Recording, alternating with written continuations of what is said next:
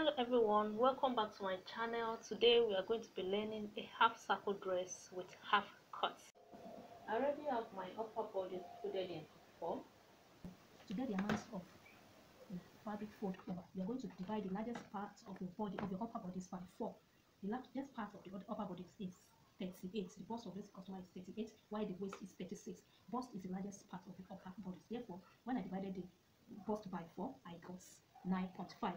Then that 9.5, I added 3 inches seam allowance to it, out of which 2 inches is going to be my seam allowance. Then the remaining 1 inch added to it is just for me to have room to connect my markings, or to have little room for trim off. So now I'm going to start input. This is my guideline. I'm going to start inputting all my measurements. The bust from the shoulder, bust length from the shoulder is 11.5. The half length is 17 plus half inch, that is 17.5. I'm going to cut the front and the back together. After getting your fold, the value you are going to use to fold your fabric for the front, just simply fold the back and add like extra 1.5 inch for zip allowance of the back to the value you got at the front. Then use that part. Simply place the front unfold on the back so that you'll be able to cut both together. Now, my shoulder is 16. 16 divided by 2, we have 8. So the back, that is why I'm going to place 8 across this line from this folded edge of the front, not from the back bodies, but from the front bodies. I'm going to place my 8 inches here. Can you see? That is why I have my 8 inches here. Then for the front neckline, the back and the front neck width, I use 3.5. As for the back neck, I use 2 inches. Use 1 inch for the back neck depth. Why for the front I use 3.5. I don't want it too low. That is why. So because we are cutting the back and the front together, all the marking of the back, I'm going to mark it on the front bodies so that I'll be able to trim it off, then remove it later. So here I'm going to explain something to you. The back, my shoulder is 8 inches. 16 divided by 2, 8 inches. My armhole opening is 9 inches. So from the starting point here, I mark my 9 inches downward, and I square it. I mark it this way so that I'm going to be able to impute my measurement. So now we are going to start imputing our measurement.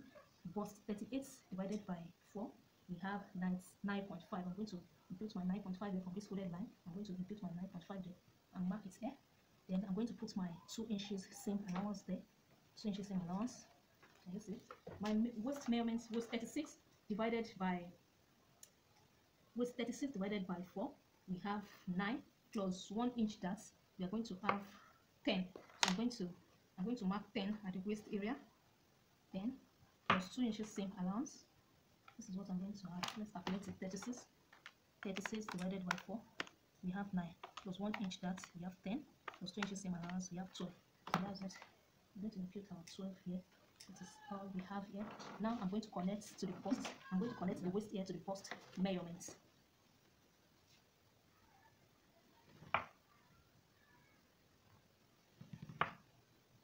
So this is what I have. Can you see? Now, the shoulder slope for the front. For the shoulder slope for the front, I'm going to use 1.5 for it. Why I'm going to use 1 inch for the shoulder slope of the back. That is what I usually do, because the shoulder seam should not sit right at the midpoint of the shoulder. So that is why it's always 1.5 in front and 1 inch at the back. Now I'm going to measure it. The front shoulder slope is marked in red here. Can you see? This is the original shoulder slope. This is the seam allowance here. While the back shoulder slope is marked in blue. From here to here is 1 inch. Then when I measured it upward to add my seam allowance for the shoulder slope of the back. So this is it. This is the actual shoulder slope of the back. From here to here is 1 inch. This is it. It ends here just at the shoulder here where the neckline joined the line coming from here. Then this is the seam allowance. From here to here is the seam allowance. I marked it. From here to here I marked half inch upward, then connect it to the seam allowance here. As for the shoulder slope of the front, it is 1.5. From here to this place is 1.5. So I have to move upward to add the seam allowance. The seam allowance for the front is right where the actual shoulder slope for the back is. Can you see? This is actual for the front. This is the actual shoulder slope for the back. So the seam allowance for the front is where the actual shoulder slope for the back is. So the seam allowance for the front, I connect it to the seam allowance for the back here. The actual for the front is going to meet where the actual for the back here is. The actual for the back is from here to here. The actual for the front is from here to here. The seam allowance for the front is from here to here, while the seam allowance for the back is connected from here to here. They both have one full stop or 1 point connected points. Let me see. So now I'm going to draw our armhole. I'm first going to draw the armhole for the back. For the armhole of the back, I'm just simply going to connect from this bust measurements to this place. I'm not going to go in by half inch or whatever value. I'm going to connect it like this. The method of back armhole shaping I'm showing you right now is best used for free garments like kimono dresses and bubu dresses. This is what I have. I just thought I should show you various methods. If you want to go in by half, you can go in by half. At times I do so, but at times I leave it this way. I use both methods. So for the angle of the front, you can go in by half inch or 0.75 inward. 0.75 inward and connect. For you to get this, the points where I divided, where I went in by half inch, you are going to measure this place. Measure from here to here, then divide it into 2 equal halves to get the midpoint. So this is, I have 3.75 as the midpoint. That was how I arrived at this point where I went in by half inch. Then from that place, I'm just going to place my pattern master on the bust measurements, and I'm going to connect this way.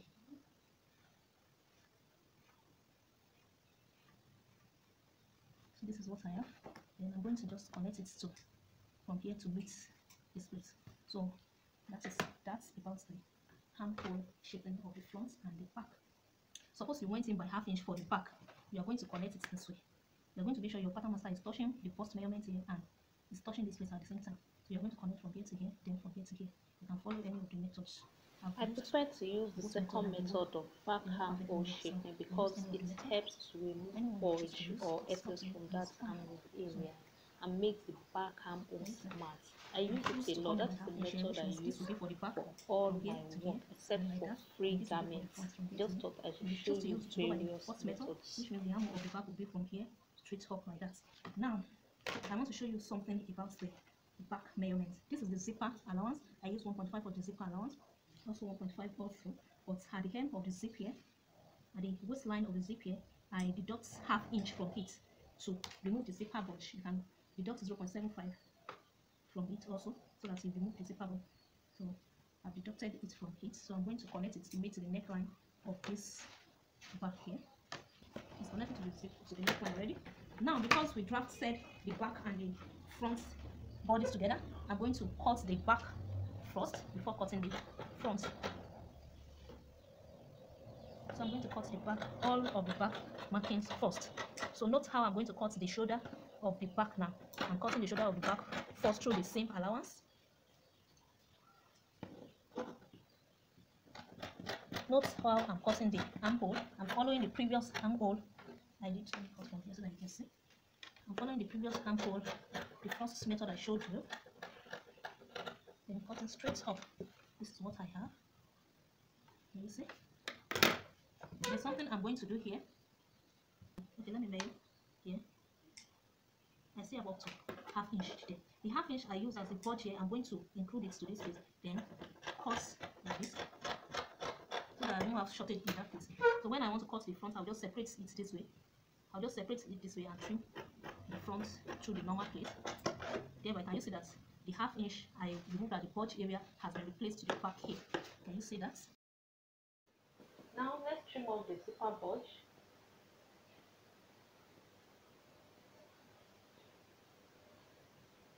Notch here to know where our zipper is going to be.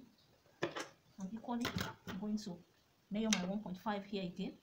Note that I've replaced the half inch here. Therefore, when I want to fix my zipper, it should be 1.5, and the 1.5 must be complete here. So I'm going to reconnect it to this place.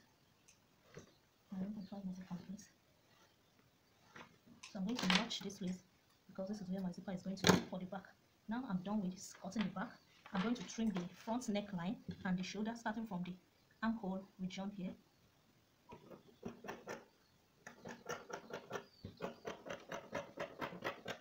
Can you see? Now it's time to cut the front arm for shoulder joining. I'm going to cut through the seam allowance here. Can you see? So this is the seam and actual allowance for the front. This is the seam allowance. So can you see? The front is 1.5, is half, the back is half inch longer than the front at the shoulder area. Can you see the difference now? Because we use 1 inch for the back and we use 1.5 for the front. Now it's time to cut the neckline.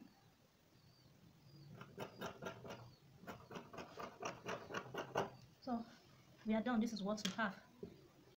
Hello guys, I'm going to be doing some few alterations on these bodies. I forgot to place that the other time, so I just measured my bust pan, which is 8 inches. The bust pan of my customer is 8 inches.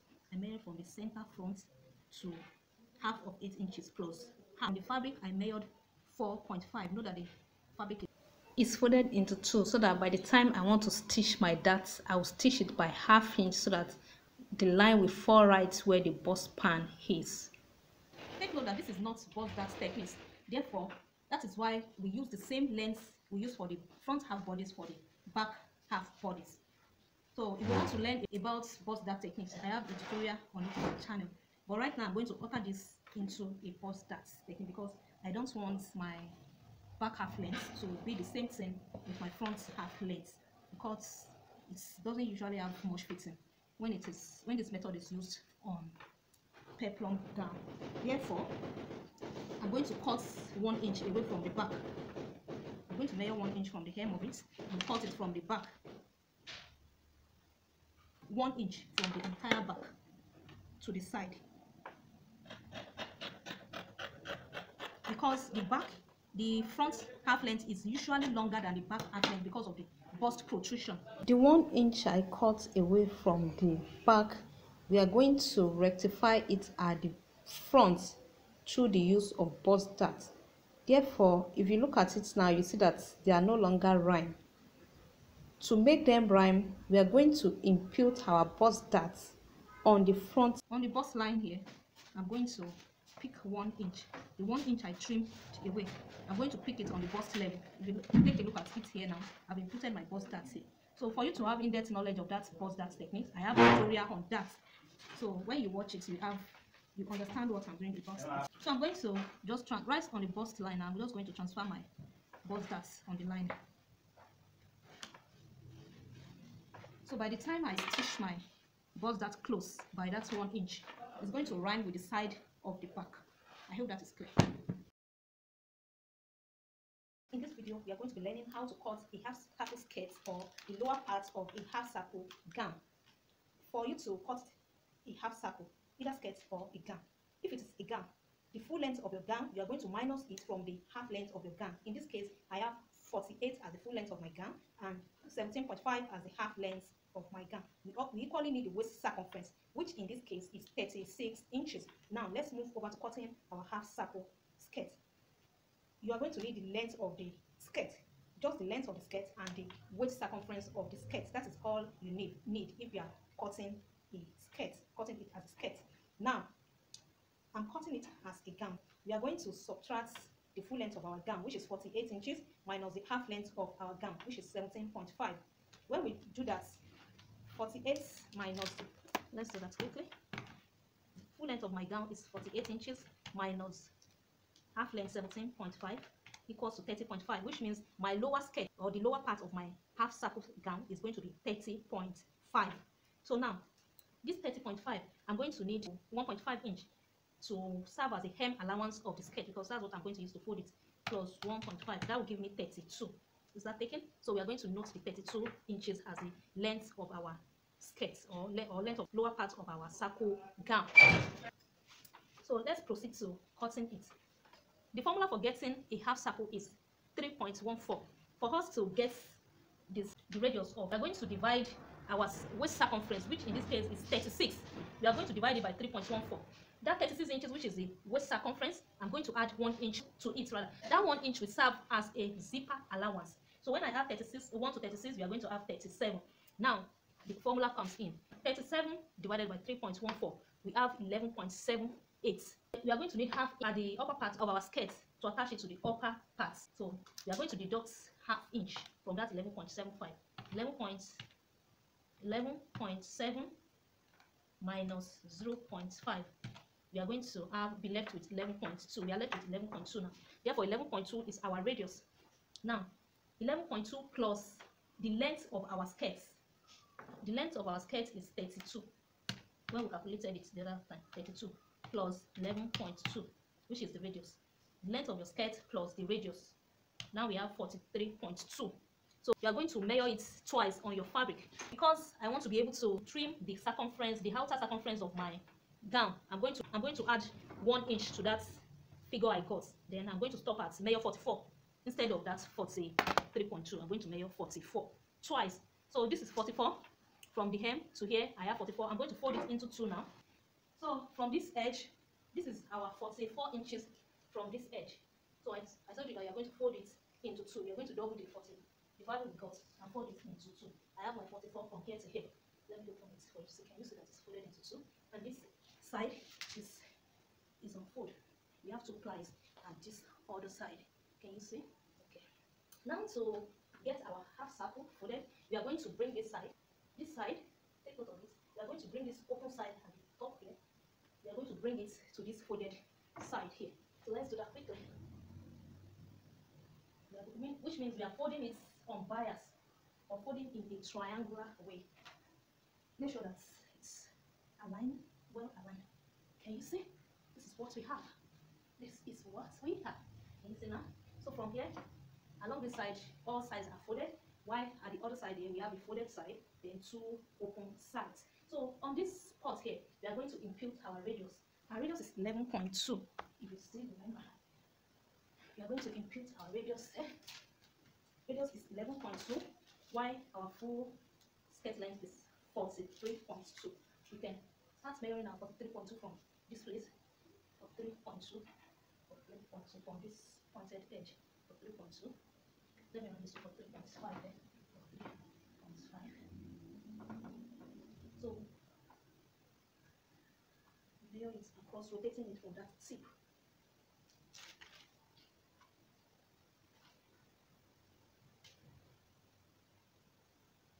So that is what we have. Now we want to impute our radius. Our radius is 11.2. We're going to impute it 11.2. 11.2. 11.2. 11.2. Mark it round. 11.2. Then we have it cut out. Let's do that quickly. So this is our radius. We have it cut out. You have to be careful that you cut this place smoothly. It has to be right. If it's not right, it's going to affect the flow of your skirts. Okay? Just here.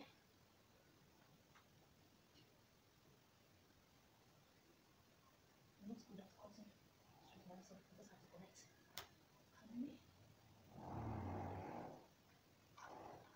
Now we can cut. And it's cut out.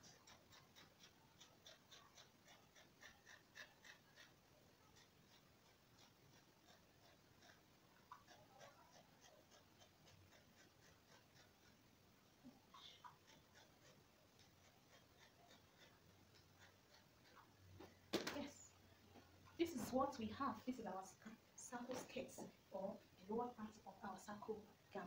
This is the radius we cut away. Can you see why we call it half circle? Can you see that it's the half of a circle? So we throw this away. Can you see? So you can either make this into a skirt or a gown. If you are making this into a skirt, all you need is just to cut a band to it. Thanks for watching to the end. Please share, like, comment and subscribe to my channel. Also, don't forget to press the notification bell so that you get notified each time I upload a new tutorial. Bye.